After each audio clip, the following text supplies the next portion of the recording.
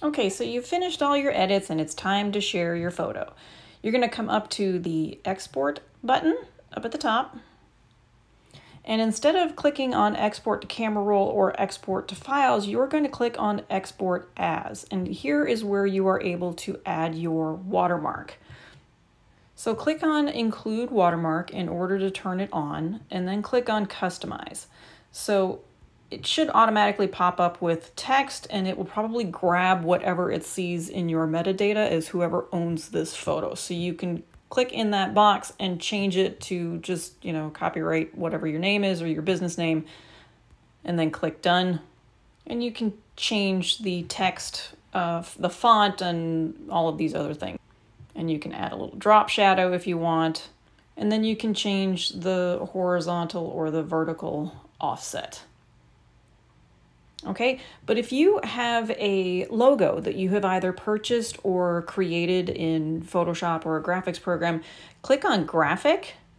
And if it's not already in your Lightroom system, you need to add it. So you're going to click on the Add button. So it's going to bring up your file system. So you can just look through here all the way back to Browse, and what it's looking for are your locations. So you have to keep that PNG file somewhere in iCloud Drive if you're on an Apple device, on my iPhone, so you can move it onto your whatever photo storage app is on your phone, so that it's physically on your phone. I have mine both on my phone and iCloud Drive, so it's easily accessible in both areas. You can put it in Google Drive or Dropbox, just somewhere where you can access it via the cloud or on your device. You just have to have access to that file.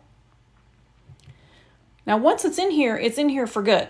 All right, so you can change the size of it. So I can size this down.